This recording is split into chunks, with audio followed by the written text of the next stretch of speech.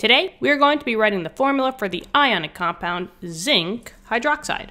So let's work from left to right. I first see zinc, so I'm going to scan the periodic table to see where zinc is, and zinc is right over here.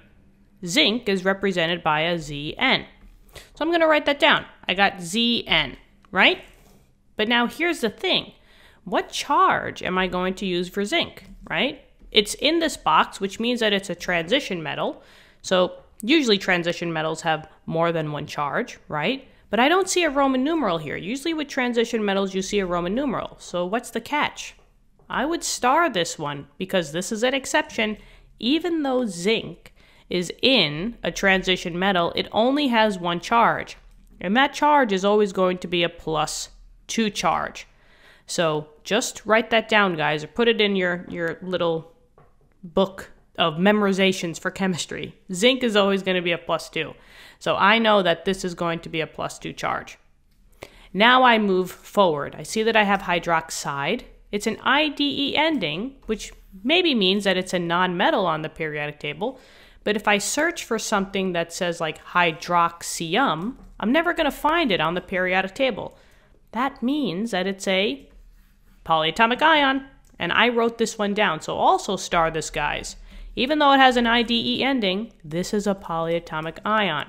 So it's OH with a -1. Now, since we have both components and we have the charges, we do this little trick where we take the charges and we crisscross them to just see how many of each I need for my formula. This +2 crisscrosses down, telling me that I need 2 hydroxides. And then this 1 crisscrosses down, telling me that I need 1 zinc. When you do this crisscrossing, don't worry about the positives and the negatives, and you can kind of like scribble the charges out. We're only going to be looking at the subscripts, because that's what we're going to use for the formula. So now let's get to it. I got zinc.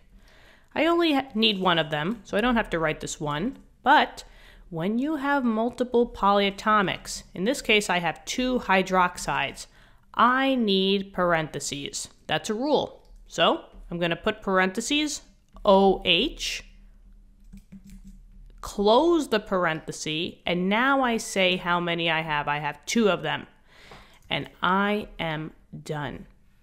So zinc hydroxide is ZnOH2.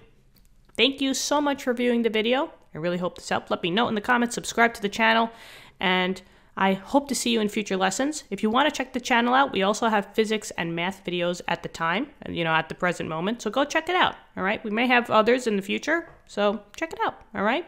See you later. Bye-bye.